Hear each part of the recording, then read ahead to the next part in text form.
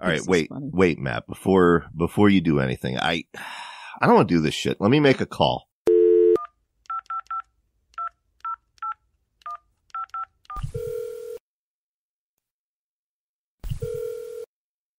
Project Entertainment Network. This is Armand. Hey, man.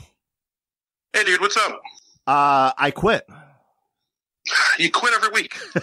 No, I'm serious this time, man. I've been working on this ChiZine crap for the past 8 days, Armand. I haven't gotten any writing done. My inbox has over 2,000 unread emails. I've talked to over 100 people in the last week. I didn't even think ChiZine published 100 people, but I've talked to 100 people. Half of them had valuable information. The other half were idiots. What do you mean, like John Delarose idiots, or? No, like, Mr. Keene, I'm not an author, but I read a ChiZine book one time, and it had a typo on page 57, and I demand you interview me for an hour about it. Or, hey, I've never listened to your show, but I hear you're working on the ChiZine story. Can you tell me all about your show and why I should listen? Can you be Google for me? And I am tired of this bullshit, Armand, so I quit. And I know I've told you before, but I mean it. Find somebody else to do it. I don't care who. It can be the horror show with Nicholas Pachon at this point, for all I care. I'm out. You can't quit. Why? And I'm going to tell you why. AdamandEve.com are really happy with the success you've been having every time someone uses the offer code KWENE at checkout. And they get those 10 free tantalizing gifts. And you know what that means? More money for me? Well, no, more money for me. But it means next year you'll get access to dozens of adult film stars. Define access. Brian, you'll have adult film stars visiting the studio so you can interview them every week if you want. And all because people are shopping at AdamandEve.com and entering Keene at checkout. Okay. Adult film stars here in studio. I'll have access to them. Yes. All right. That changes my perspective. Talk to you later, dude. No comment! Sir, what about the ending to The Rising? Motherfucker! What part of no comment don't you understand? Do you understand this? This interview is over. No comment! The Brian Keene was also unavailable for comment.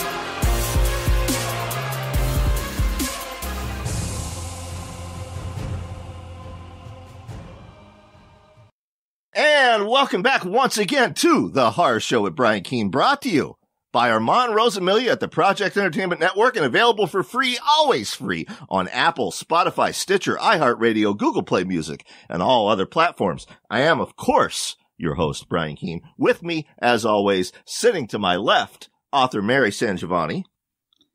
I am not amused by your nonsense. It's not my nonsense. That's our boss, baby.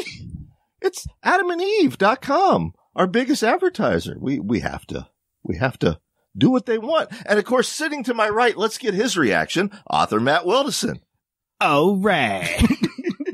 So you're down with this change of format next year? I mean, regardless if I am or not, I have to record this, so I'm just going to be here, right? Will we still call it The Horror Show, or will it in fact be the Adult Entertainment Show with Brian Keene? Oh my. See, now Mary's excited about it. Now she's okay. Before we are in fact going to talk about ChiZine, and we're going to talk about Stephen Jones and all kinds of things. But before we get to that, in addition to our good friends at AdamandEve.com, remember, enter my last name at checkout and get 10 free tantalizing gifts. I also want to tell you about the latest from USA Today best-selling author Robert Swartwood, the much anticipated thrilling conclusion to the Man of Wax trilogy is up for pre-order right now. It's called Endgame. As I said, it's up for pre-order on Kindle, Nook, Kobo, iTunes, which is now Apple. I think they call it Apple Books now. I think so. And Google Play. It's available in all those formats. That's Endgame, the much anticipated final book in the Man of Wax trilogy. I should also mention the prequel to the trilogy, Legion, is currently available as a free ebook on all of those platforms as well. So we thank Rob for sponsoring this week's show. We thank AdamandEve.com. Now, if this is your first time tuning in, welcome. Let me briefly tell you what we do here on this show, okay? Every week, we've been on the air 5 years. We're approaching our 6th year next February, okay? Every week, we feature interviews with the biggest names in the horror genre. Actors, authors, editors, directors, musicians, video game makers, comic book artists. Adult film stars? Next year, adult film stars. We also feature news for both industry professionals and fans. Sometimes that news is serious, and when it is, we strive to treat it seriously. We have a lot of fun on this show, okay? But the fact of the matter is, Mary and I, between the two of us, have 45 years of experience in this field, between the two of us. Wow, we're pretty impressive. Well, it's 25 years for me and 20 years for you. Put it together, that's 45 years of experience. And we do this because there were professionals we looked up to that fought for us, fought to make the industry better. And we do it for people like Matt, who's starting out in this industry. Thanks. You're welcome. I thought he was going to do it in the Alex Jones impression voice, and I'm sending psychic messages. No, don't do it today. It's too serious today. Okay. My point is, if the news is serious, we treat it seriously. This is important, new listeners. Listen closely. We report facts as facts. We report allegations as allegations. And we express opinion as opinion. And we will do so today as well. As I said, we're going to talk about ChiZine Publications, Canada's premier horror fiction publisher. We're going to talk about their owners, Sandra Kasturi and Brett Savory.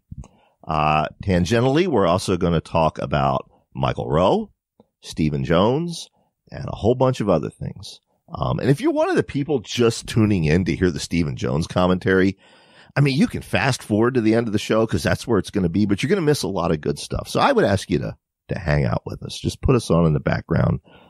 Maybe get laid with us in the background. And if you do, consider first going to AdamandEve.com and entering Keene at checkout. And take it seriously. Yeah. Now that, okay. We've all got our jokes out now, right? I mean, I can't promise that, but I'll try my best. All right. 2 disclaimers before we begin. Disclaimer number 1. I have known Brett Savory since 1998 or 1999. I don't consider Brett a close friend in the way I would, Jeff Cooper or the dearly departed J.F. Gonzalez and Tom Piccirilli or even Mary. But I certainly consider him a friendly acquaintance. I've always been on good terms with Brett. I get along with Brett. I like Brett. If you look over there on the wall, right above the door, that picture on the left, that's me and Brett and the aforementioned Coop and Jack Haringa and Ryan Harding and Rain Graves, a bunch of us, in 1998, I think it was, at a World Horror Convention. Okay. I've known Brett since the beginning of my career. He and I started our careers at the same time. Disclaimer number 2. All of these allegations came to light over the past 2 weeks. However, in the interest of full disclosure, the Horror Show with Brian Keene has actually been looking into this since October of 2018, last year. Last October, several authors approached Mary and I off the record about ChiZine Publications. At the time, they were alleging late royalty payments, late royalty statements, no payment at all, no statement at all. We began looking into it, but we were then advised that the HWA Grievance Committee were also looking into it. Before we had gathered all the facts, which is what we do before we report on a story, The authors who had come to us were all paid. Okay. At that point, we thought, all right, like just about any small press, next week we're going to have Richard Chismar of Cemetery Dance on. Cemetery Dance has been around 30 years. They're very successful. But there have been times where it's tough to make ends meet and payments go late. And Rich is going to talk about that. Okay. It happens. It happens to every small press publisher sooner or later. We thought, okay, well, this was a case of that. And now it sounds like Brett and Sandra are paying everybody. So we thought that was the end of the story. We were wrong. Last week, author Ed Kurtz stepped forward alleging that ChiZine withheld payments from him, refused to revert the rights to his book, and engaged in a campaign of personal and professional harassment against him. This led to a level of discussion in the industry that I have not seen the likes of since the collapse of Leisure Books. Mary, would you concur? I would concur, yes. It reminds me very much of Leisure's collapse. Except yes. Yeah. We're going to parse it for you today as best we can. We're going to parse it in order so that everyone understands the timeline. Again, we will report facts as facts, allegations as allegations, and opinions as opinions. We begin with Ed Kurtz, who posted on his Patreon. As I'm sure most of you have noticed, there hasn't been much in the way of new content here. There's two reasons for this, neither of them good. One is I haven't written a word since spring, and I have no plans to do so in the foreseeable future due to my severe depression and anxiety. The other concerns a slimy Canadian publisher of mine that is engaged in a widespread attack on me and my character, effectively killing my career in the small press and marking me persona non grata, all because some of their key authors tricked me into taking the lead on getting us all paid. Some of us hadn't been paid in years, and then threw me under the bus, denying all involvement and treating me like some dog shit they scraped off their shoes. So even if I did write, who would publish it anyway? He then goes on to thank, some people, and he says goodbye. Now it's, clear there. He does not name ChiZine in the post. And although I guess I am sure, I guess it is a fact he's referring to what we were talking about previously, the HWA grievance committee, and that ChiZine paid people. I did not know that Ed felt this way afterward until this post was brought to my attention. Even though he did not name ChiZine, ChiZine responded publicly to him, writing on their Facebook page, "Given the recent discussion on social media about our professional relationship with author Ed Kurtz and other authors, we feel some of the misstatements that have been made need to be corrected. In 2018, Ed approached us asking about monies due him from a Russian translation of his novel. At the time, we told him the monies had not yet been paid to us, and we checked with our foreign rights agent, who confirmed that they had received no monies either. We did not receive the translation right monies until late April of 2019. Once we received the translation monies, we paid Ed within 48 hours. Earlier this year," put a pin in that one, San Giovanni, "we were approached by the Horror Writers Association to mediate the situation, and we do acknowledge that Ed's author royalties were late at that time, which we regret, and which situation was corrected promptly. ChiZine Publication remains a small press run by two people," put a pin in that, "and while we do our best to stay on top of the business, we occasionally fall short." Another pin. If your lips are getting tired, Matt can take over for pinning. Okay. "This is not something we take lightly. Our author relationships are important to us. Ed Kurtz's royalties are currently paid in full. Any other monies he might be due will be paid on his next royalty statement, which will be in spring 2020. Big pin for that one. Nice pinning. "As to an accusation that we, along with other small presses, attempted to blacklist Ed Kurtz or threaten him in any way, that is categorically untrue, and we deny it. We were proud to publish Ed's novel, and we were eager to publish his next one as per our contract option, but when he wished to withdraw that novel, we respected his wish. At no time has Ed ever asked for a rights reversal, although of course he's entitled to do so. We're happy to revert his rights if he makes that request. We are aware that this discussion has brought to light instances of late royalty statements or payments, and we believe it is important to address this with our authors. Accordingly, over the next 4 to 6 weeks, we will be reviewing our financials and reaching out to our authors and or their representatives to ensure that royalties are up to date and promptly address any shortfalls. If any of our authors have any specific questions, whether regarding royalty statements or any other business-related concerns, please contact us. Okay? Okay. Actually, just put a pin in that whole thing. That's a lot of pins. There may be need for a lot of pins. Ed Kurtz responded publicly on Facebook. The statement from ChiZine neglects a number of salient facts, such as the moment in July 2018 at Nikon, when I explained to Brett Savory that my partner was facing a layoff, our cat was ill, we were in severe financial distress, and I had never been paid a single cent of royalties in what was at that time almost 2 years. I love the reply he got. Just go ahead. Please. For a moderately successful book. He actually grinned and said, "Things are hard for everyone right now," before walking away. The following morning, it was reported to me that Sandra was loudly complaining in the dealer room about me having asked about my royalties, and of course, the two of them went on a whirlwind trip around the world a few weeks after that, showing us all that things weren't so rough for them, after all. In fact, I'd asked after my royalties several times and was rebuffed or given excuses every single time. Usually something was wrong with their accounting software or something similar, which I later learned they'd been saying to other authors for years. I only went to the HWA after several other frustrated authors, one of whom hadn't been paid in 5 years, strongly encouraged me to do so. I expressed fear of bullying and or retaliation. Some of those authors promised me they'd have my back. They didn't. And yes, a lot of us got paid through my efforts, though it is untrue I'm paid in full. I was never paid royalties for the months of my first year of publication, 2016, though ChiZine continues to claim I was.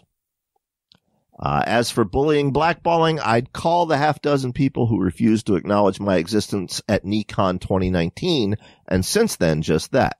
Some of these people I once called friends. They know who they are. They can keep their excuses and apologies to themselves. This behavior has wrecked my mental health, driven me from the writing community, and killed in me any last vestiges of my desire to continue writing at all. All right. That's right. Jesus. That is a lot. It's a lot, okay? And we're just at the start of the show. So But wait, there's more. let's recap.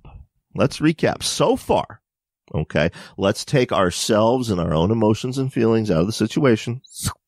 So far, this seems like a back and forth between two aggrieved parties. It's a he said, she said situation. Yes. All right? It's a lot of allegations, no facts. So we decided to dig into it further, and we discovered a lot of things. Now we will begin pulling those pins, San Giovanni. Okay. Like grenades. It is our opinion. Let me stress, new listeners, that word, opinion. It is the opinion of the Horror Show with Brian Keene that ChiZine's public statement in response to Ed Kurtz's allegations is deeply disingenuous, factually wrong, and a load of horse shit.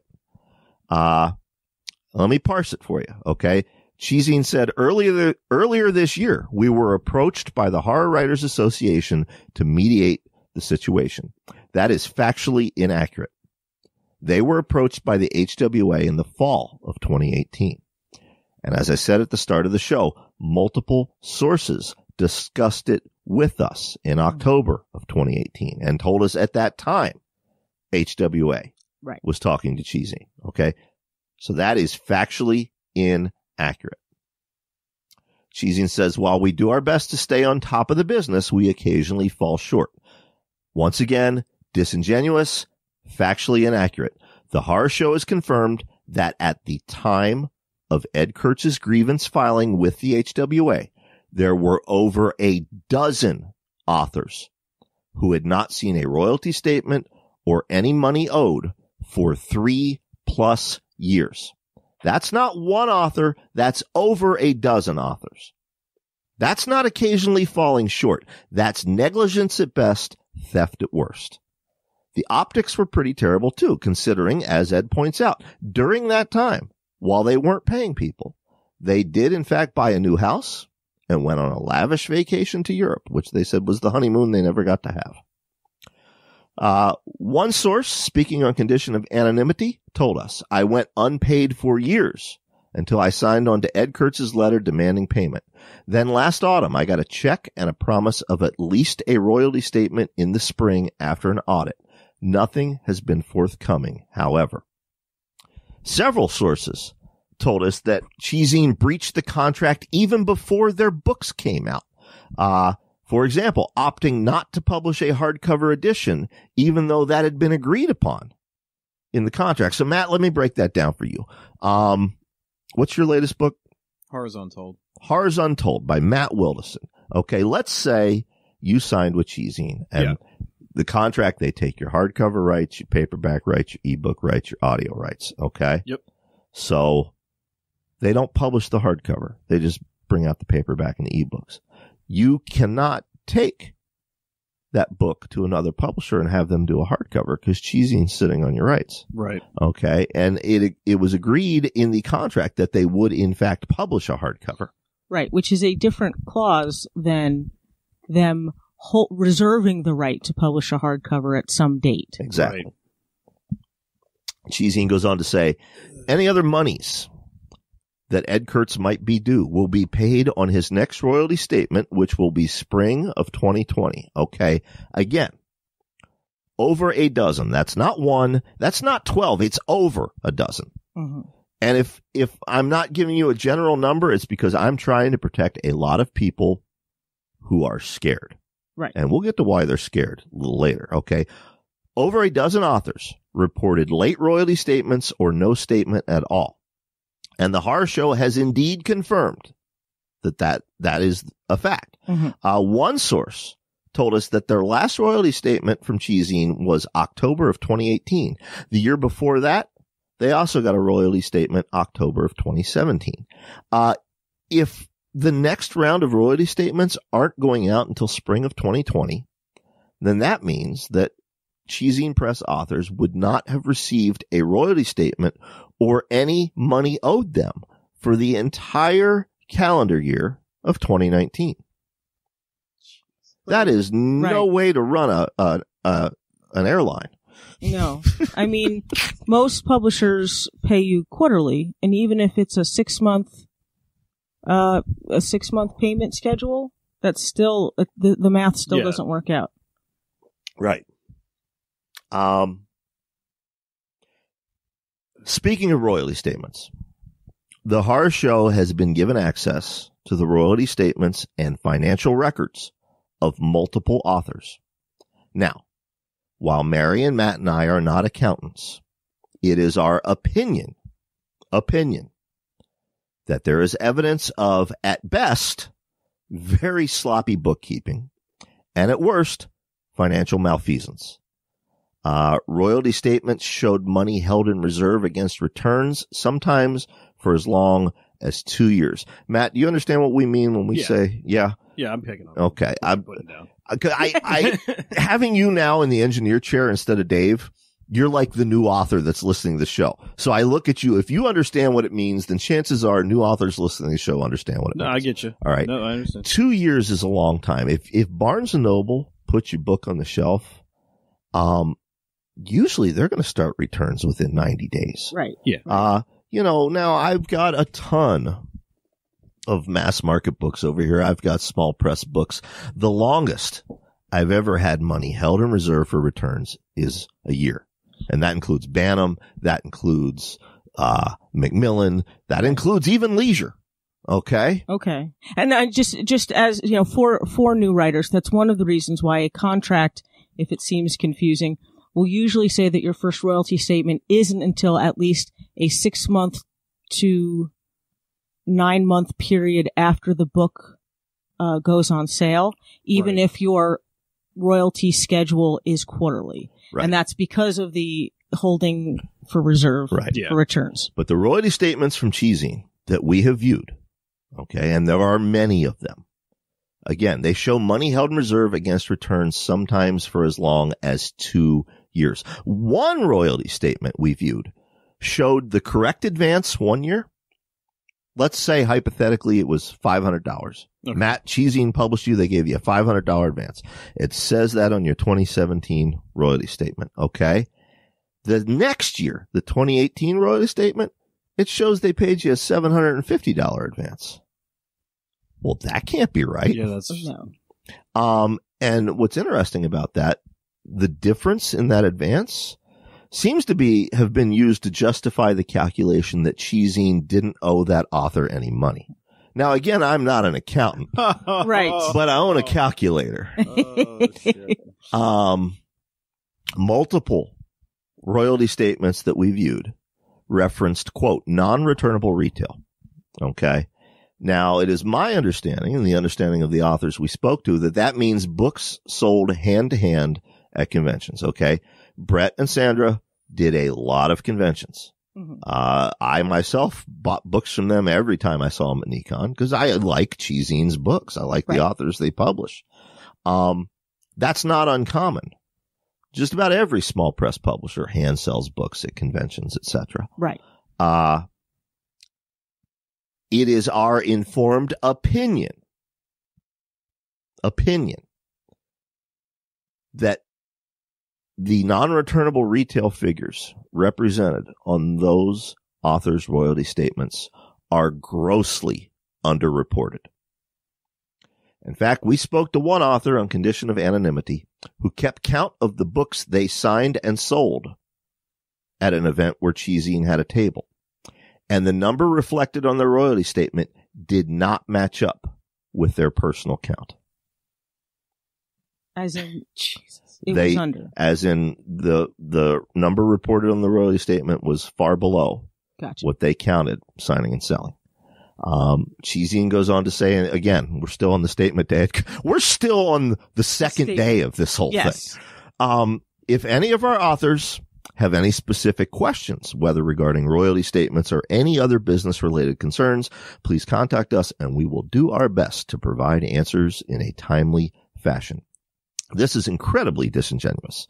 A source tells the Horror Show they once heard Sandra complain about and belittle a ChiZine author to a brand new ChiZine author because the first author had dared to email Sandra asking where the royalty statements were. So, okay, Matt, you're at a convention. You've just signed with ChiZine. Okay. Yay. Mary's not at the convention, but she's had a book with ChiZine for 2 years. Her child's tuition is due for college. Yeah. She emails Sandra and says, hey, any word on that missing royalty statement? And Sandra complains to you about Mary in this public setting.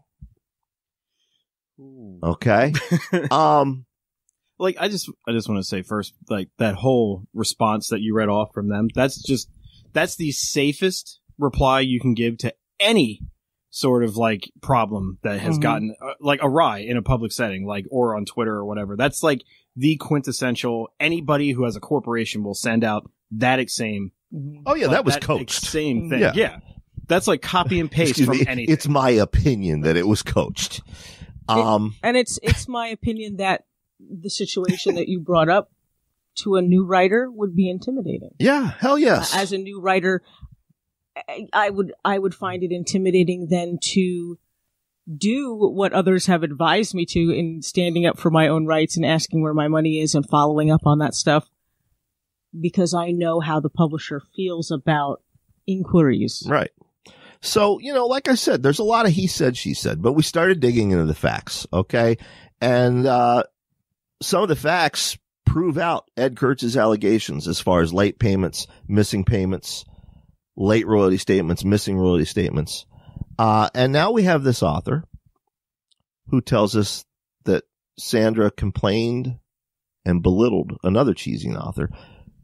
Would that, in fact, establish that perhaps there's some truth to the allegations Ed made about them blacklisting people, harassing people? Well, let's continue.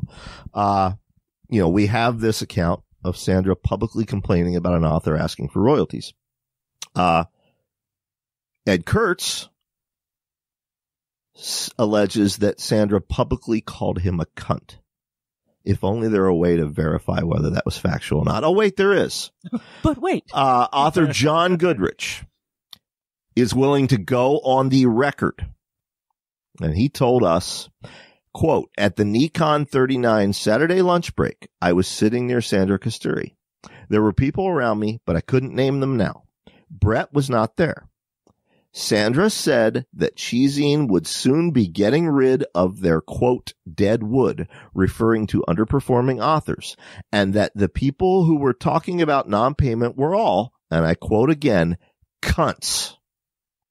No names were mentioned, but I'd heard some of the accusations of non-payment. I don't remember anyone replying, but I was pretty shocked and didn't participate in the conversation myself, end quote. All right, so John confirms to us, while Sandra didn't say Ed Kurtz is a cunt. Right. Yeah, not directly, but the people who were talking about non-payment were, quote, cunts. Okay. And she didn't say this in a private setting. She didn't say this over email. This is important. Okay. Right. She wasn't venting to a therapist about it. Right. Ed Kurtz's peers, his potential readers, and other potential publishers were all ostensibly within earshot of this. This is inexcusable. Yeah. Inexcusable. It's childish. Late payments happen in this business. This is horse shit. Yeah. It also suggests to me, and this is my opinion, that if you are saying things like that, then you are very much aware of people not getting paid. Yeah. So you can't say, I this was a problem that you'd have no reason to be angry if you were doing what you were supposed to be doing in the first place. Exactly. But one can't claim ignorance of the situation if one is complaining about that situation. Yeah, that's right. Well, let's talk about this unprofessionalism.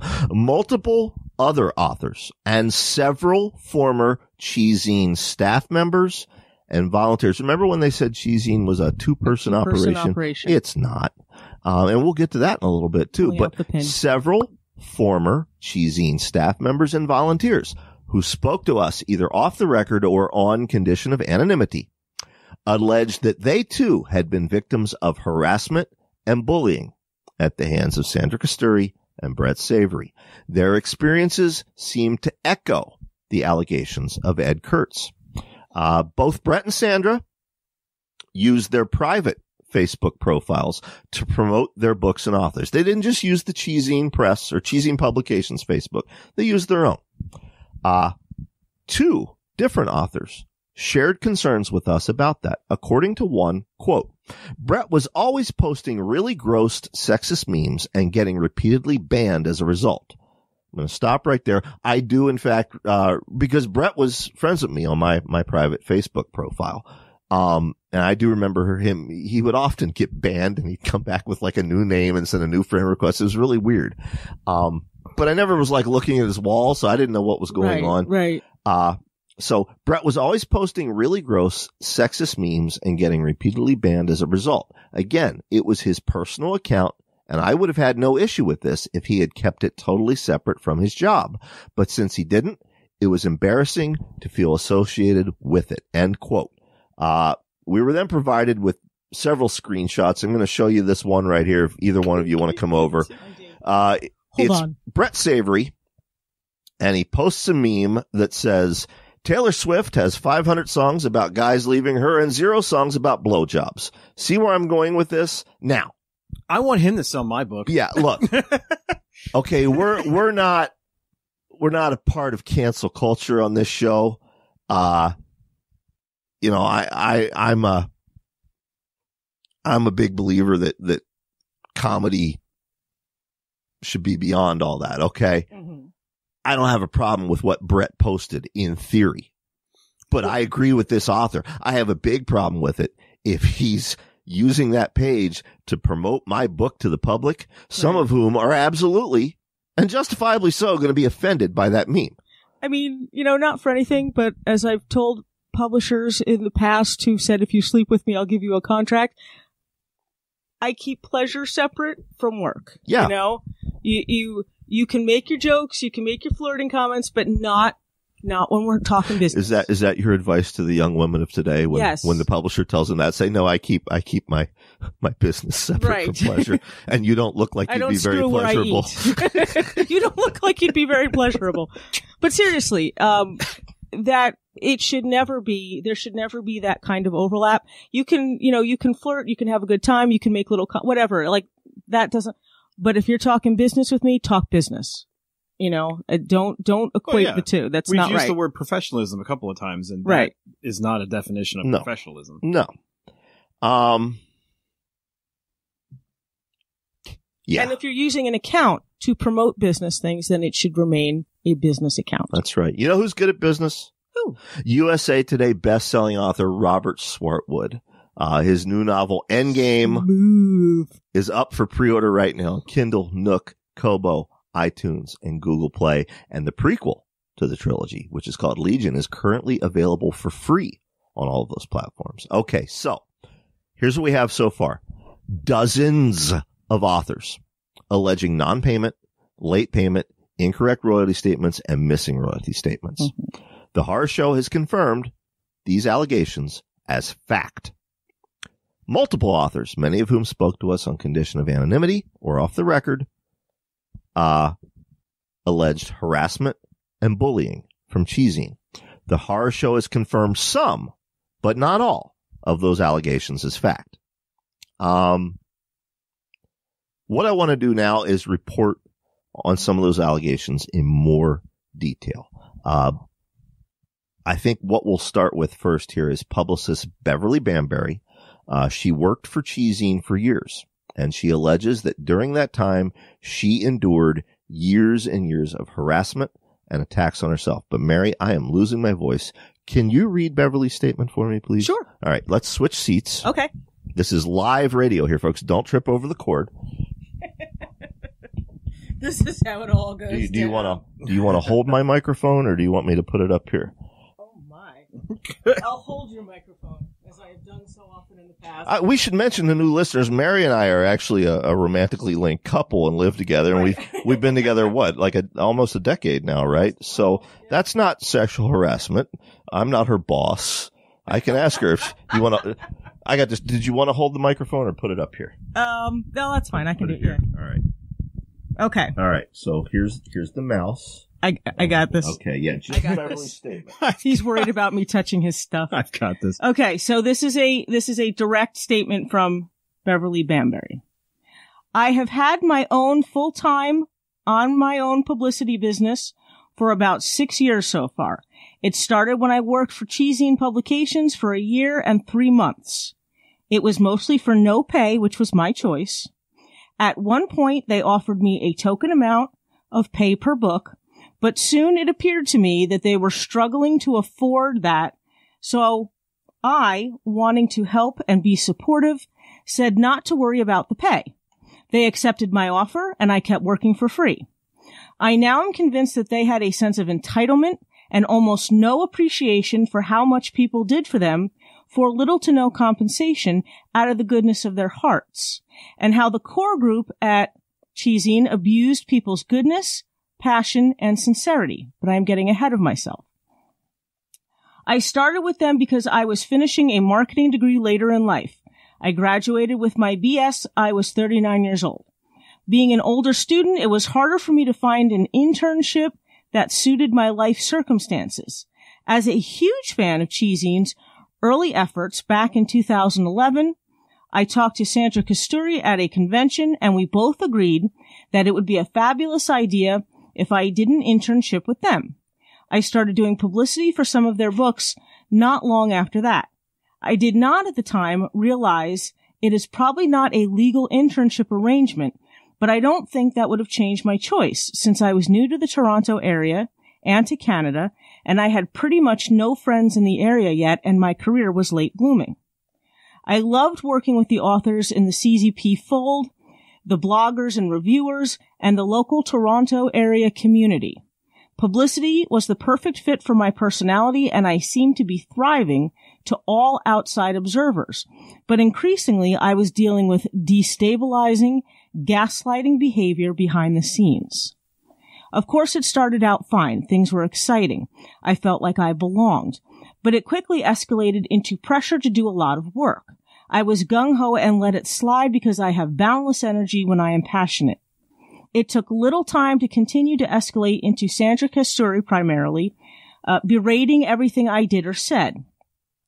Gaslighting in the sense that she would say I had done something I hadn't done or hadn't done things I had. Nothing I did was right. Absolutely nothing. I got to the point I was afraid to see her name in my email. Even though I was doing my best and was sincere and working hard for them and for their authors, nothing was good enough. Eventually, it got worse, with being literally physically ostracized at their events. They would keep my husband in, who they liked a lot and who helped MC the Chi Series events in Toronto, and shoulder me out of the group. Brett Savory would put his chair between me and other people or hit me with nasty comments. Many times, I ended up having to sit at the back of the bar in which we held the reading series because they wouldn't let me near them, even though my husband was with them. At some point during all this, they fired me with a saccharine note about how we could be friends again if we weren't working together. Though that was false because whenever I came around, it was obvious I wasn't wanted. It was middle school bully behavior, ignoring, sneering, rude comments.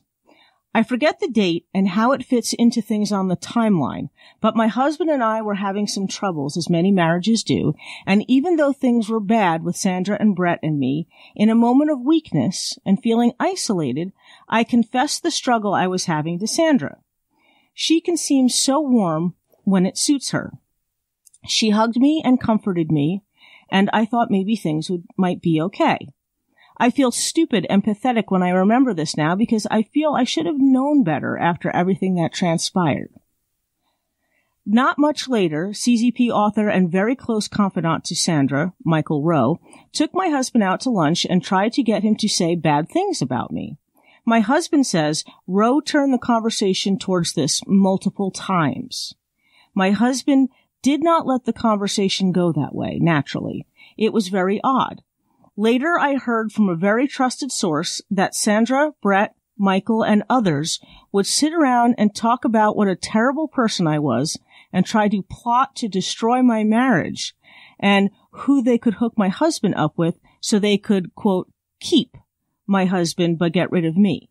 They said I was ruining his life.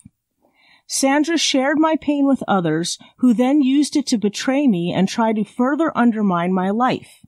Think about it. They laughed at and enjoyed my pain and plotted to make it worse.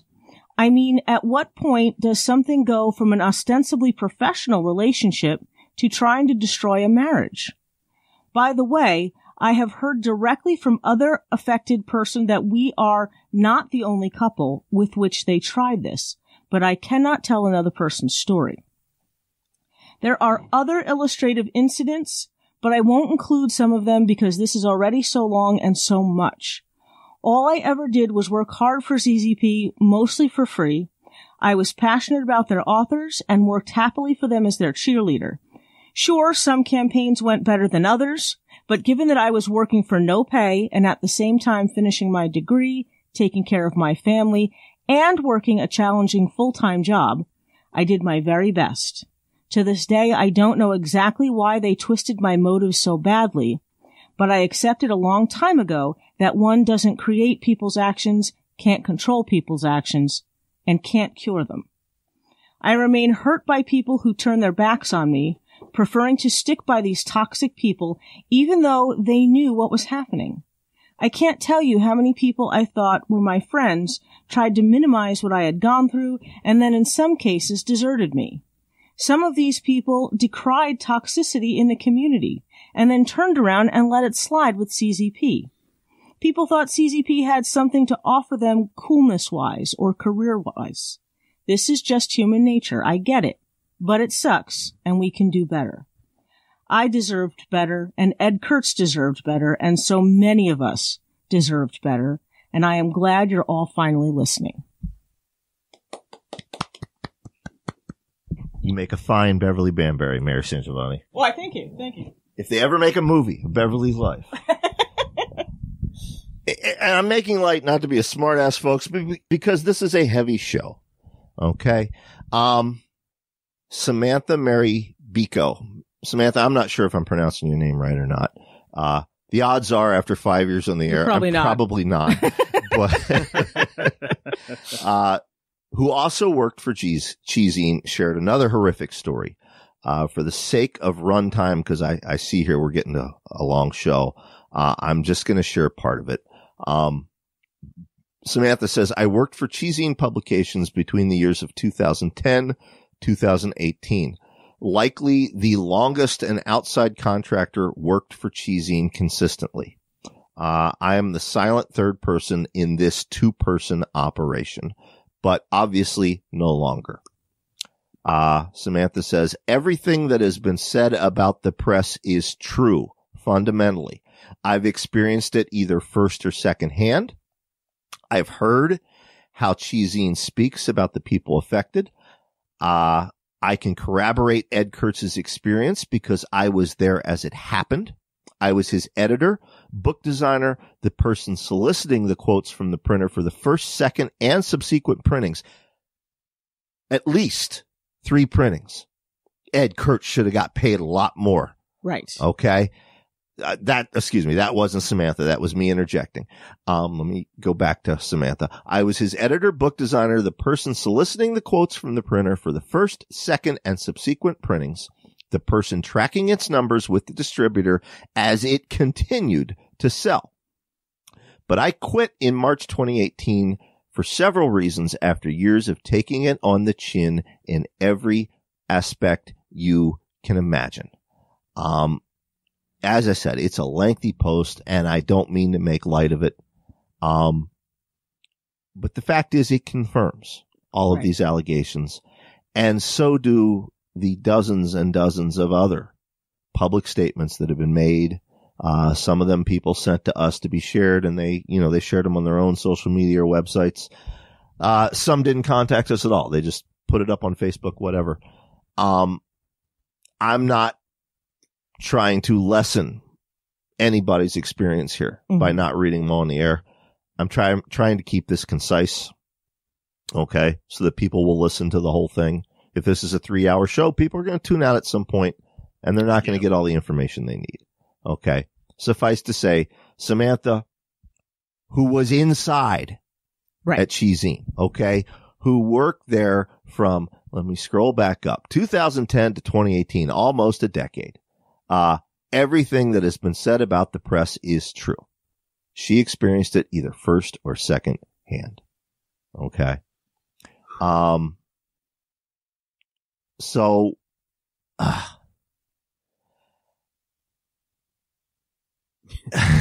it's hard so not to let it get under your own skin. So, okay. Here Samantha's experience, Beverly's experience, 2 more stories of clear-cut bullying and harassment. While the horror show hasn't independently verified what Samantha and Beverly said, right? They certainly echo and match up with the incidents of harassment and bullying that we have verified. Okay. Okay. Therefore, it is our opinion, right, that these allegations are in fact. Another individual who spoke to us on condition of anonymity alleges that for years, Sandra would express an avid interest in publishing their manuscript. Then 6 to 12 months would go without hearing from her. Then she would reach out about it again, apologizing for not getting back to this author, asking the author to resend the work because she'd lost it. The author would resend the work, hopeful all over again. Then another 6 to 12 months would pass, and then Sandra would contact them again from out of the blue, apologizing for taking so long and promising to get back with a decision soon. And then another 6 to 12 months would pass. The author would reach out, hey, had a chance to look at that. Sandra would get back to them 6 to 12 months.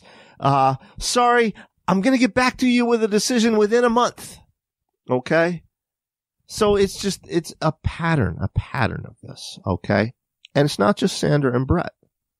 There were some at ChiZine like Samantha and Beverly who got out. Mm-hmm. There were some at ChiZine who seem to revel in this corporate atmosphere.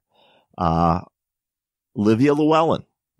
Disclaimer, Livia is a dear friend of both Mary and myself. Now, ChiZine had their webzine as well, the ChiZine webzine, okay? Right. Livia had a book come out called Engines of Desire. Oh. And it was reviewed on ChiZine, okay? Livia writes, quote, when Engines of Desire came out, ChiZine paid a reviewer to write it up. He, meaning the reviewer, compared the pages of the book to my labia, which as a reader, he could finger anytime he wanted. In my opinion, how fucking dare you? Yeah. Right? Like, I was unable to verify if this reviewer was in fact Nicholas Pichon, but now you know what? Nicky wouldn't pull that. He wouldn't. He would. Even he wouldn't do Nicholas that. Pichon has more class than that. Even he wouldn't do that. Yeah. So to make this clear, okay, Livia has a book come out, Engines of Desire. ChiZine has a paid reviewer on staff. A reviewer. Apparently, this reviewer was getting paid, even though the authors weren't.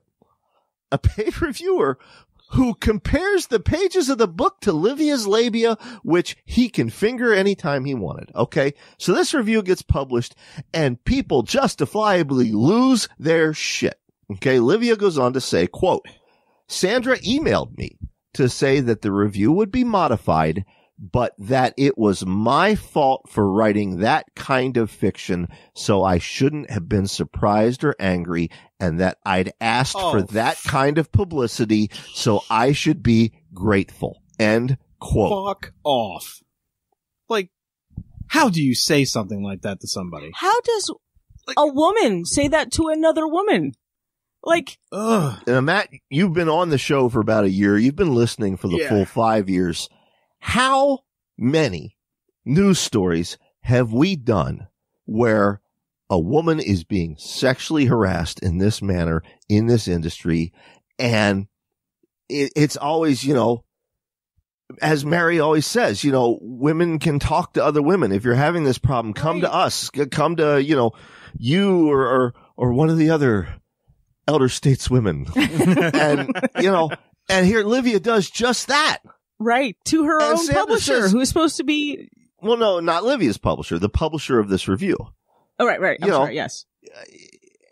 She goes to Sandra and Sandra says, well, it's kind of your own fault for writing smut.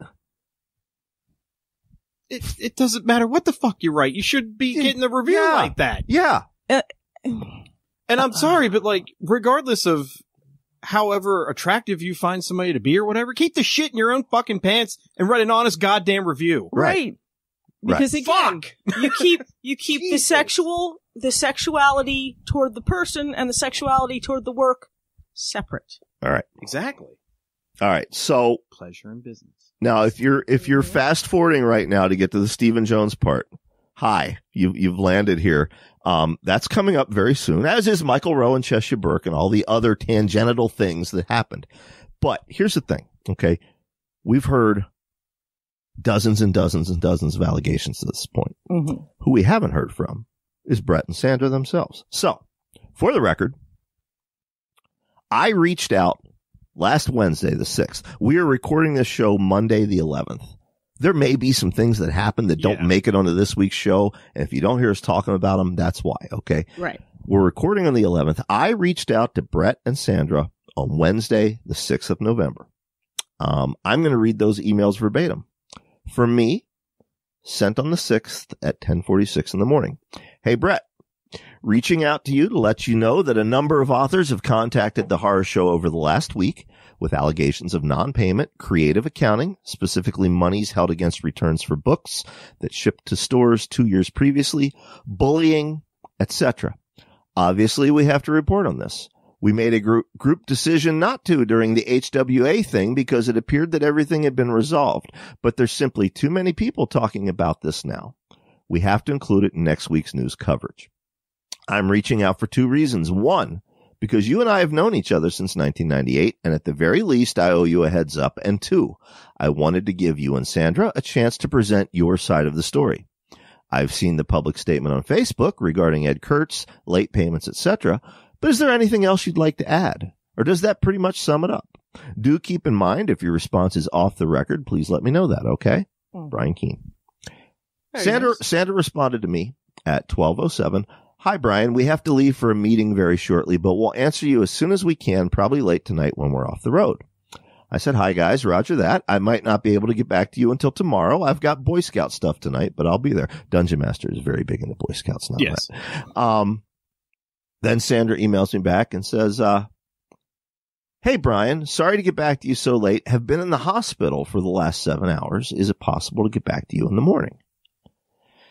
Now, what struck me as odd is it hadn't been 7 hours since they said, we have to leave for a meeting very shortly. At least according to the timestamps in my email inbox. So, okay. Maybe this is a stressful situation. Maybe she had to go to the hospital. Or maybe the meeting was with the doctor, She could just be spitballing how long it was. Is it possible to get back to me early in the morning? Sure it is. And I sent them some initial questions. Here are the initial questions. Number 1, in your statement to Ed Kurtz, you say that you were approached by the HWA earlier this year. But multiple sources tell us Lisa Morton, then president of the HWA, approached you in 2018. Can you clarify? Number 2, in your statement, you say that while we do our best to stay on top of the business, we occasionally fall short. Over 15 authors, some on the record and some of who wish to remain anonymous.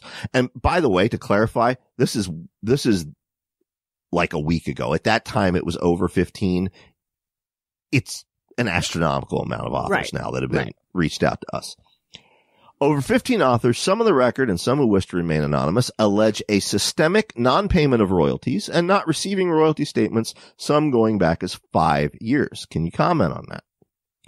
Number 3, you state that Mr. Kurtz's next royalty statement and payment will be issued in spring 2020. Several authors state they haven't received a statement or payment since fall of 2018. If the next statements are going out in spring of 2020, does that mean no royalty statements or payment will have been made for 2019? Question number 4 for you, Sandra. We have multiple authors whom allege you have publicly slandered ChiZine Press authors in front of their peers. One source claims they overheard you telling a new CZP author that another CZP author was, quote, a bitch because they'd asked you for a royalty statement. Multiple sources state they heard you refer to Mr. Kurtz as, quote, a cunt within earshot of his peers. And there are about a half dozen more who allege similar claims. Any comment? And question number 5. Multiple authors have brought up the optics of your vacation to Europe and buying a house while these issues existed. One source says that your mother paid for the trip and that ChiZine Press funds were not used. Any comment or clarification on that? I did not receive another response from Brett or Sandra. Shortly after sending those questions, ChiZine shut down their Facebook page and Brett shut down his Facebook profile. Wow. Then this morning, as we're recording, the ChiZine Facebook page was brought live again, and the following was posted. Sandra Costuri and Brett Savory have made the difficult decision to step down, effective immediately, from all publishing-related duties at ChiZine Publications. We know it's been a very hard week for all of ChiZine's stakeholders. The faces and the palms. I'm trying to read this without interjecting, but you know what? Fuck your stakeholders. It's been a hard goddamn week for your authors. Yeah. And for the readers of those authors.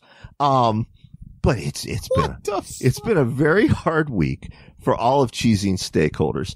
After discussions with key individuals, we have decided that the best solution for everyone concerned is for us to step back immediately. Christy Harkin has taken over as interim publisher. Ms. Harkin has been involved with trade publishing for several decades. She will take care of author requests, status of books or contracts, requests to revert rights. I think she's going to be very busy in that regard. Yeah, she's got a lot of work ahead of her. Author copies and so on. There will be a bookkeeper and accountant handling financial matters. Oh, well. Is this a new thing? Shouldn't there always have been? Is this new? A separate person will be overseeing royalty statements and determining remaining payments owed. It's interesting here that that person is not named in this communique. Yes. Ms. Harkin will be working with the principals to ensure all parties are fully paid amounts that are due. It is important to us that we clear all outstanding arrears as soon as possible. Before the end of 2019 is a goal we feel can be met. I'm going to interject again. That's a nice goal. But we have a systemic pattern of Sandra and Brett setting goals and telling people what those goals are and not meeting them. So how is this any different? I mean, these new people that are taking the reins. Well, they don't say Miss Harkin feels this is a goal that can be met. They say we feel this is a goal. Yeah, I'm just saying though, since that's been stated, these new people that are taking the reins, if they want to prove themselves, better get this fucking goal met. Well, yeah, they go on to say until the next not a lot of time. Until the next distributor check arrives, we've taken a short-term personal loan to bring payments up to date and to expedite the conclusion of this matter. End quote. One thing we didn't talk about a lot on today's show is the number of financial grants that ChiZine Publications receives from the Canadian government. Ostensibly, I guess, Canadian taxpayer money. That's because, as we said at the start of the show, we're not accountants here. I don't understand how grants work. You know, Mamatas keeps telling me I should apply for grant money. You have to send in a proposal, and and then granting bodies decide if they essentially want to. And then what? The government will pay me to sit out here in this office and record podcasts? Yeah, they do it. I think they do it in the UK, at least in Ireland. I think they do it. What's the catch? I mean, what do they want to be? They're supporting the arts. They're supporting the arts, which is an overall benefit to the society that the artist is involved in. And they do this in Canada and the UK? Mm-hmm. Why are we not living there? We do have available grants, but generally speaking, they're not for horror.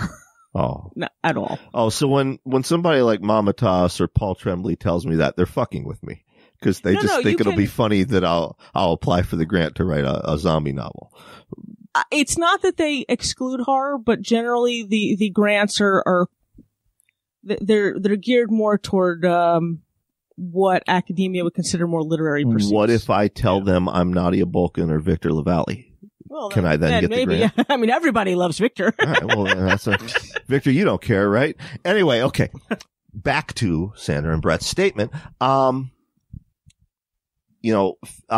distributors are going to remain the same. Miss Harkin's priority is fulfilling all contractual obligations, including settling contracts with authors whose books are scheduled for release soon. Ideally, ChiZine Publication authors who wish to can move forward with their work unencumbered. Okay, so that does not include any sort of apology. No. It does not address the harassment, the bullying, etc. It acknowledges late payments. Mm-hmm. Again, what do we have here? We have factually confirmed non-payments, late payments, incorrect royalty statements, and missing royalty statements. We have factually confirmed harassment, and bullying. Multiple allegations that money was mishandled and used to pay for vacations and residences and home expenses. We cannot independently confirm those allegations, so those will remain just that, allegations.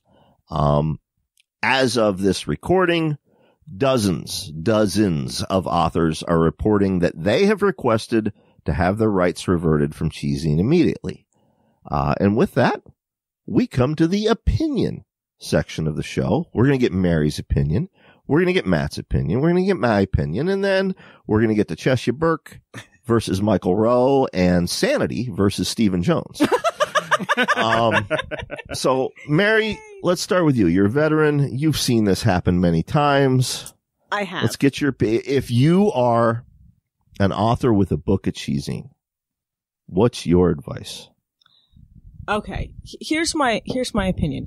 I know that this business can be very difficult. I know that it is hard to find a publisher. It is hard to get that acceptance. It is hard to feel like you're making any kind of headway in your career. But none of these things should be a reason to support support a publisher who is not behaving professionally. Because whether or not this affects you directly, it will. It will eventually. I am telling you this from experience.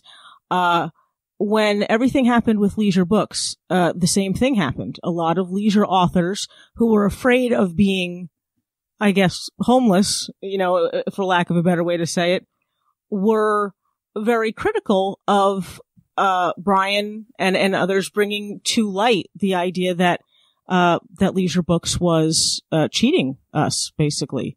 that there was many of the same problems, as Brian mentioned earlier in the show, with royalty statements being incorrect, with payments not being made, with royalty statements not showing up at all. If a publisher is screwing any one of the authors, chances are that publisher is going to end up screwing all of the authors. You are not doing anyone a favor, including yourself, by backing unscrupulous publishers over fellow writers. The only way that we managed to make any kind of headway with the leisure situation was solidarity between writers. Exactly. That we said we would not stand for this kind of treatment. It crossed multiple genres, and that was the only way things got fixed. The only way writers are not going to be the bottom of, the bottom of the pile here in terms of people, being treated professionally is if we demand professional treatment every step of the way, whether you're a new writer or a veteran writer. It doesn't mean you have to be an asshole. It doesn't mean you have to be confrontational or hostile, but it does mean that you have to stand up for your own rights. I know for a lot of groups of people, okay, across gender, across, race, across multiple lines, publishing is a business, okay? What it comes down to, and this is not to minimize harassment. It's not to minimize, sexual harassment or racial, prejudice or anything like that, but it is a business. And, publishers think in terms of money. So why shouldn't you? You can have friends in all different parts of the business, but when it comes down to it, it is a business. Okay. That means that it should be a business for you as a writer. You should, if you are due money, ask for it. Again, you don't have to be an asshole, but you do need to stay on top of those things. If you are a publisher, make sure that you have a plan in place that will allow you to keep paying the writers and the printers and everybody else what you owe them. If you are having problems, be honest with writers about it, because we all understand what it's like to be in a financial hole. Believe me, but one of the things I've come to understand as a primarily full-time writer, and in living with Brian and talking to him and talking to other, professionals and just being around this long, is that, you are the best advocate for your financial security that's out there. So there is nothing wrong. You are not going to lose all possible you're not going to be blackballed. You're not going to lose all possible chance of publishing anywhere else. The only thing you are doing by standing up for your rights and by letting other people know about corruption in any kind of publishing venue is that you're getting rid of people who are only going to hurt writers in the long run. Okay? You are not screwing yourself out of a career by standing up for your rights. That's my opinion. Good opinion. I agree with that. I agree with Matt, that. you have anything to add? I mean, as somebody who's trying to get into this business, like when you come across something like this, it is kind of scary. Sure. Because you're just like, well, these are the people that I'm supposed to trust. Mm-hmm. And if this is what's going on, and it took a while for this to even come to light, because like you said, you were reporting on it about 2 years ago, you were going to report on it. So, you wonder who the hell do you go to? And that's one thing I will say that came out of this that was very good, is that Twitter and Facebook, it got shared around, like all the presses that people say that are very trustworthy. Mm-hmm. And that was great, because there were lists of independent presses that they're like, if you guys want to get out of here, this is great places to go and everything. And that needs to happen more often, in my opinion, because all the people that are trying to get into this, they have really no idea where to go. Right. If I didn't know you guys, I wouldn't know a goddamn thing to do. Like, right. I wouldn't know where to go. I don't even know who the hell to talk to. So I feel like we should have more exposure like that from time to time. Is like, these are the places to go. You can trust these people. Right. Just don't trust these people, Which to me, I think also, negates this concept that some people seem to have, that people are only dogpiling on ChiZine and they're only looking for a fight, and that the only time, they come out of the woodwork is so that they can basically destroy, careers, whatever.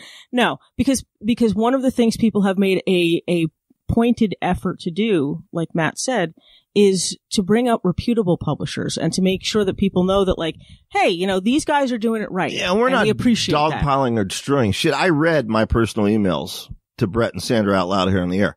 I gave them an opportunity because, as I said, I've known Brett since 98. I wanted them to tell me, yeah, you know what? It's horseshit. It's a misunderstanding. Here's our side of the story. But there is no other side of the story. Okay? Mm-hmm. Matt, where are we at on time? We're at an hour now. An hour. All right. A command decision. And my sincere apologies to both Cheshire Burke and Michael Rowe. I am friends of both of them. I don't want to rush through that story. I feel I am doing both of them a disservice and our listeners a disservice if I do that. Okay. So I'm going to table that part of the discussion till next week, because while it stemmed from this ChiZine discussion, it's really a separate discussion, a separate issue. And just as important. And it's just as important. Yeah. Cheshire, Michael, I apologize. I promise you, I give you my word. We will open next week's show with that discussion. Okay. I think it's a really important discussion. It's multifaceted, multi-nuanced, and there's some sides of this thing that have not been expressed on social media. I think it's important that we take time to do it. All right. I agree. I do want to talk about Stephen Jones, though, because I need to laugh. But before we do, you know, Mary, you said it so well. I have nothing to add to that, but I'm going to say something now to Ed Kurtz. Actually, I'm not going to say something to Ed Kurtz. What I'm going to do is I'm going to open my email. I'm going to do something I never, ever, ever do. Let me find it here. I was going to tease you. You just left it wide open to so much teasing. Yeah, I know, but I'm going to do something I never, ever, ever do. What? Admit you're wrong? Oh! I'm gonna buy me flowers. Oh! I was stalling for time because there was an important email coming in that I thought was related to this whole ChiZine discussion, but it's not. Oh, okay. And I got sidetracked looking. Love you, mean it. What it was Gavin Dillinger fucking with me. So, with the subject line of ChiZine, it had nothing to do with ChiZine whatsoever. Gotcha. I want to talk to Ed. All right. And the rest of y'all can listen in, but Ed, this is for you. When Leisure Books pulled exactly what ChiZine is now pulling, I went through exactly what you're going through right now. Keep in mind, Leisure was America's oldest mass market paperback publisher. They pretty much were horror in the 2000s. Yes. And they owed hundreds of thousands of dollars to their authors, also to a trucking company, to a paper mill. It wasn't just authors, but they owed hundreds of thousands of dollars. They owed me 5 figures. In fact, I was their 28th biggest creditor. Yes. You know, yes. out of the 30 biggest creditors, I was their 28th. The scope was enormous. Yeah. Leisure's plan was to, quote, operate as if they filed bankruptcy without filing bankruptcy, end quote. They intended, what they wanted to do was sell the rights to all of our books. They wanted to sell the rights to the books they'd published without our consent. If they had done that, none of us would have seen a dime. We wouldn't have controlled the rights to our books. You know, that's it. I went to one of the 2 biggest authors in the horror genre. I'm not going to say who on the air. And he was flabbergasted, and he told me that he'd never in all his years in the business heard of a publisher trying to pull this particular move. And he said the only way to stop that would be to force them to file bankruptcy so that they'd have to revert our rights. And I said, how do you do that? And he said, well, I don't know either, but you're Brian Keene. I'm sure you of all people can figure it out. So I got together with all the Leisure authors, Ed. Okay. Not just horror, but Western authors, mystery authors, romance authors. The romance writers are feisty too. Yeah. And Ed, they are. Let me tell you right now, at the time, everyone agreed. Oh, we'll help you, Brian. You can count on my sword. Okay. But when the war started 80% of those people vanished. They fucking vanished. The public face of the resistance for horror was me, Mary, Brian Smith, and JF Gonzalez. That's it. That's it. Jesus. Now, there were mystery writers that jumped in, Western writers that jumped in, romance writers that jumped in, but a lot of other people vanished. Now, many of those people were friends. They had their own reasons for not backing us publicly. Some of them had managed to privately secure their rights from Leisure, but as a result of that, they had to sign non-disparagement clauses. They couldn't publicly disparage the company. Okay. I can respect that. They got their rights back. That's what we all want. I'm not going to bear them a grudge over that. Some of them were advised by their agents not to help me, not to get involved. And I think it's worth pointing out that each and every one of those people, each and every one of them, no longer have those agents in the years that have followed. Exactly. Some of them, of course, had drank the Leisure Kool-Aid and didn't think that Leisure was capable of doing these things, that if we just give Leisure a chance, they'll right the ship. Well, Leisure's going to publish my next novel and no one else will buy it. I'm going to stick by them. Okay. Or I don't want to piss off the, biggest horror publisher and. Yeah. And Ed, guess what? I'm not naming those people because those people ain't in the business anymore. And it's not because we blacklisted them or bullied them. It's because the rest of the family, the rest of the peer group saw, oh, okay, I see what that person's out for, themselves, and that's it. All right. In the end, Ed, we won. Me, Mary, Brian Smith, Jesus, we won. Everybody got their rights back. The horror genre was saved. And then you know what I did to celebrate? I had a heart attack. And Mary and I broke up for a year because of the stress we found ourselves in the aftermath. My point is this. You have been through the same thing. I understand depression. I don't suffer from it from myself, but many people whom I love do. I have been where you are at. You have fought a good fight, but do not let this shit wreck your health. Tell your depression you are not going to let it be Brian Keene's heart attack. You can be the Brian Keene of this generation.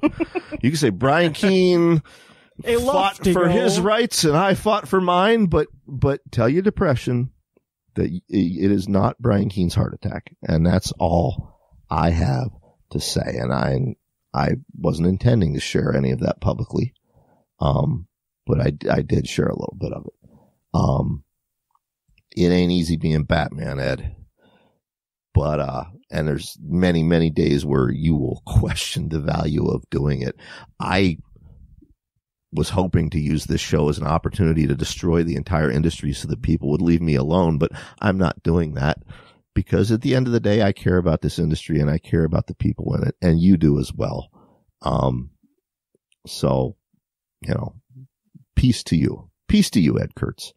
Now, let's talk about Stephen Jones, editor. As I said, Cheshire, Michael Rowe, we're going to get to them next week. I promise. Okay. And again, I'm not pushing their issue off to the side, but it's an important conversation to have. It's just as important as this, and I don't want it to get lost. Okay. But we do have to talk about Stephen Jones. Stephen Jones, he is, of course, I guess it's fair to say he's the Ellen Datlow of the UK, right? He is just an esteemed editor in the UK as Ellen is here. He is, when people talk about the old guard gatekeepers, they're talking about people like Stephen Jones. All right. So Stephen Jones, he goes on Facebook and he says, "Hello, Mary Poppins." Is that what he sounds like? Is that what he sounds like? No, he says, I'm not going to do his accent. He says, "I've never had a book published by ChiZine, but I've met Sandra Casturi and Brett Savory on a number of occasions, and I know they are not crooks." Now, wait. I'm not sure how I've met lots of people at conventions over the year, but I don't know what they do in the bedroom. K-E-E-N-E. He says, K-E-E-N-E. He says, which makes this week's tragic events all the more depressing. Once again, the social media lynch mobs, poor choice of words in 2019, are out baying for blood. Anybody's blood. I've also never met Ed Kurtz, and he may well have had a genuine complaint against ChiZine Publications for late non-payment of funds. However, In many similar incidences over the years, I have kept such discussions private and professional between the publisher and myself.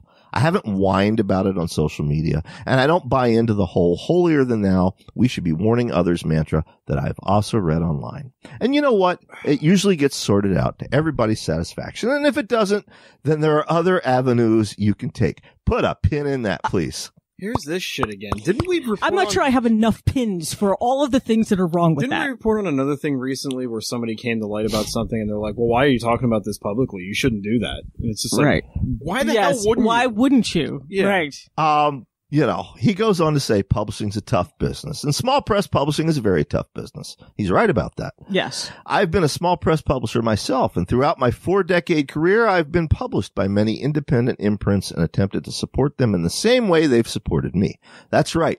We are lucky to have people like Sandra and Brett sacrificing their own time and money to publish books that enrich our genre and help give a boost to often new and upcoming writers and editors. And yes, Matt and I don't have enough pins anymore. Things sometimes do go wrong. Payments are late. Books never arrive. Royalties are delayed. That is simply the nature of small press publishing. After all, they are usually run by just one or two people, and let's face it, we know what we are getting into before we sign the contract. At least we should. CZP has published some remarkable books and some amazing authors over the years, and it hurts me to see how few of those people are coming out and standing up for them now. I can't read this with a straight face. I think I'm bleeding confetti out of my head from this. So, you know, he goes on to say, I never had a book published by ChiZine, so I'm completely neutral when it comes to what's happened. But he's not. Yeah, he's says, an editor. And he also admits, I probably don't know all the facts. Then why say anything until you do? You know, he says, shit's making my head and my ass hurt. Yeah, it might just be the chair making my ass hurt. He goes on just stating so many incorrect things. Yes, that are factually incorrect. Yes. And I don't know if it's just because he didn't follow the story. Stephen, do me a favor, hit rewind and go back to the start of the show and just follow along, okay? But you know what? You're right. You're right. These things should be handled professionally and privately to start with. No, nobody ever wants a big public 3-ring circus. So, Stephen, let me give you an example. Let me give you an example of why sometimes handling things privately and professionally doesn't work. You published me in not one but 2 anthologies, the Mammoth Book of New Terror, which I'm holding up, and the Mammoth Book of Best New Horror, which I'm holding up. Now, the Mammoth Book of Best New Horror came out in 2005. 2005. Ooh. And the Mammoth Book of New Terror came out in 2004. So 2004, 2005, Stephen Jones published me in his anthologies. So that's what, 15 years ago? Now, Stephen, over the last 15 years, I've sent a couple emails, professionally and privately, because I've only ever gotten one royalty payment for those anthologies. And I've never gotten an actual royalty statement. And you know, I agree it should be handled professionally and privately, but no one ever answers my emails. So I'm talking about it now on the show. Okay. Because it's 2019 and that's how we do things. Right. So, you know. You can't just hope that silence is going to allow people to... Yeah, and quite frankly, at this point, I don't want the $40 or whatever the royalty is. You know, because I've resold those stories as reprints and they've made me quite a bit of money and I'm happy with that. But the point of the matter is, this does not impact you. Okay? You don't have a dog in this race. And no, Stephen, you don't know all the facts. You know, and you talk about how everybody has to go on social media and bay for blood. Well, everybody also has to go on social media and offer their opinion on things they don't know shit about. So maybe you consider that before you excoriate these authors whose only crime is expecting their publisher to meet their contractual obligations. And that is my opinion. And that's all I have to say.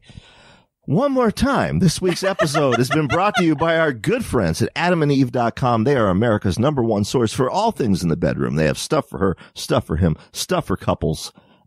If you use my name, my last name, during checkout, up there in the offer code box, if you type in Keene, that's Keene, you will get 10 free tantalizing gifts, and they are shipped discreetly. The holidays are coming. Wouldn't you like to surprise your significant other or treat yourself if you don't have a significant other? You can do so at adamandeve.com. Nice. The holidays are coming. You might also consider buying the Man of Wax trilogy from USA Today bestselling author Robert Swartwood. The final book in that trilogy, Endgame, is currently up for pre-order on Kindle, Nook, Kobo, iTunes, and Google Play. And the prequel to the trilogy, Legion, is currently available as a free digital download on all of those platforms. A reminder, particularly if you're a new listener, if you enjoyed this show, there's some other things you might enjoy. Every week, Mary does a podcast called Cosmic Shenanigans, where she examines cosmic horror beyond H.P. Lovecraft. Matt does a podcast called Grindcast, where he examines video games and pop culture. And I do a show every week along with Christopher Golden called Defenders Dialogue, where we examine 1970s and 1980s Marvel comics. You might want to come back and join us next week because, as I said, we're going to have Richard Chismar live here in the studio with us. He's going to talk about his new novel, Gwendy's Magic Feather. He's going to talk about Cemetery Dance. He's going to talk about, what it takes to run a successful small press. So tune in for that. And as I said, I promise you, we will also talk about Cheshire Burke and Michael Rowe and all the aspects of that story in detail. We will give it the time it deserves. If you would like to advertise on the Horror Show, contact our boss, Armand Rosamilia. You do it the same way I did it at the start of the show. You can call him, or you can go to projectentertainmentnetwork.com, click contact, and just say, hey, Armand, I listened to the Horror Show for the first time this week because I wanted to hear Brian make fun of Stephen Jones. And, and the thing is, I liked and respected Stephen Jones. I always had his anthologies on my bucket list, but I liked him up until he said some really shitty things about Wrath James White during the World Horror Toronto in the lead up to that. And I lost a lot of respect for him then. And what little bit I had pretty much went out the window this week with that. But Stephen, if you would like to counter that, buy an ad on the show. Just go to projectentertainmentnetwork.com. Tell Armand, I want to buy airtime to tell Brian Keene what a wanker he is. He's a jackass McFuckface, damn it.